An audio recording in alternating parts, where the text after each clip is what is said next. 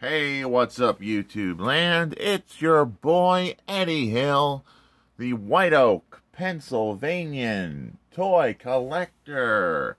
And it's time for another Eddie Hill review. It's review time, people. And today we'll be doing a Superman figure plus some figures from my Goodwill Outlet toy haul.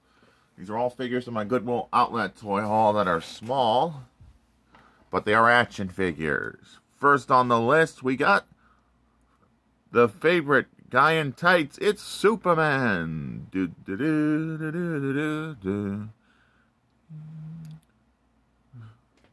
know what I mean? Because he's Superman. He's literally that cool. But yeah, we got Superman. And this is a variant of Superman I did not have, but I got this at the Goodwill Outlet to compare it. Here it is next to another Superman I own.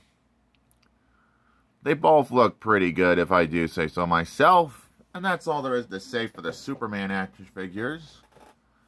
Posability on this Superman is impressive in the arms, because you get hinged elbow joints, which is really nice. So you can be like, put up your dukes. Put up your dukes.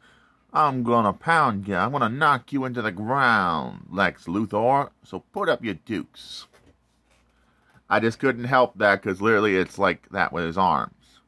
No bend at the knee with this figure. It is an old school Superman, so there is a letdown on it. And it looks like the arms are on a ball joint hinge, so you can get him out like this and be like, spread out his arms like that. Otherwise, a good-looking Superman, if I do say so myself. Oh, I knocked the tripod. This might be from Batman vs. Superman.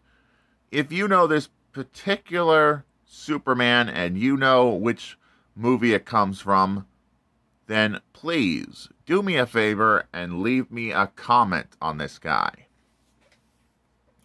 Save for Superman, and now we're going to look at our other figures we just threw in just because I had a small Superman. I threw in some Jurassic Park action. Oh yeah, I love Jurassic Park. But this is the first thing we're going to look at. It is a noise-making T-Rex. It's a knockoff, but still a quality grade knockoff. Look at that fierce-looking T-Rex, man. This thing would scare my dog Teddy scared if he ran into this guy. He can move his legs. That's due to the posability. Arms can move. And his eyes light up. Oh man, that is so cool. That is why I picked him up from my Goodwill Outlet, because he looks so cool looking. And so well detailed for a knockoff T-Rex bot. I just love this. This is definitely going to have a place on my new Jurassic Park shelf. Next on the list, we got a Velociraptor. Oh man, Velociraptors. I remember this guy who, from Jurassic Park #1, and he was like clever girl. Until it eventually got him, I think. And this is a well-detailed and well-painted Velociraptor. You get some posability in the arms, which is really nice. Legs, you get some movement, but they're really tight on my copy. Looks like you can get some movement out of it, but it's super tight. And I'm afraid I'm going to break it, so that's all there is to say for this one. And of course, we got this knockoff Safari guy.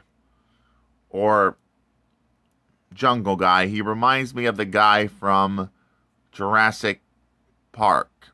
That's why I gave him the sniper rifle like the guy from the actual Jurassic Park movie. Because he reminds me of him so much. And that's why he's going on the shelf. Because he's the closest I got to that character right now.